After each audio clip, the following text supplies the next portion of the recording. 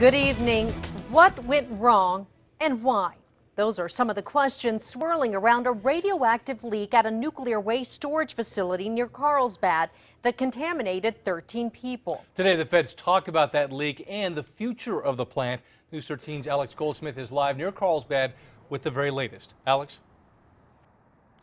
Today, we were told that there are plans to go back underground and pinpoint exactly what happened, but there aren't a lot of concrete answers to that and many other questions we have. The leak was detected about 2 weeks ago when sensors picked up elevated radiation levels at the WIPP facility about 26 miles east of Carlsbad. That plant stores low-level nuclear waste for the federal government. The Department of Energy says the level of radiation that got out of WIPP's underground are relatively small, about a quarter of what you'd get from a chest x-ray. But employee testing identified 13 above-ground workers who were contaminated, and many more are being tested right now. The health risks of that exposure are unknown.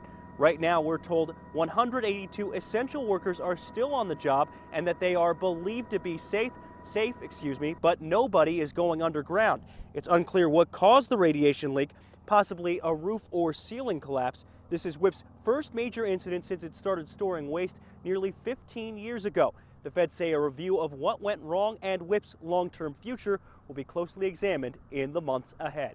I would also include, is the design appropriate and all of those things that go with that. We have to fix the immediate problem, before I can think about, what happens in the future here.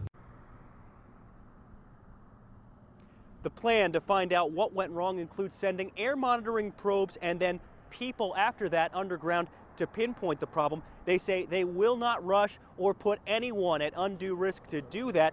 The feds today reiterated the city of Carlsbad itself is not at risk. Back to you. All right, Alex, thank you.